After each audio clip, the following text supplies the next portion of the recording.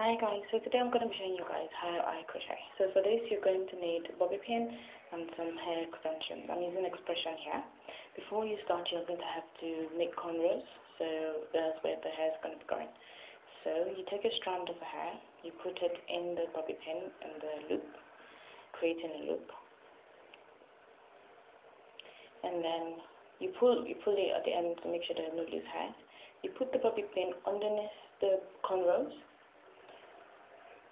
You pull it out, you take out the bobby pin, you take the looped side of the expression, the hair extension you're using, and then you put the extension through the loop once, twice, and 3 times if you like. Some people do it twice, I do mine 3 times, and then you tug it down, you pull the loop you've made to the end of the root. And that's how you do a crochet in 1 minute, well, kind of.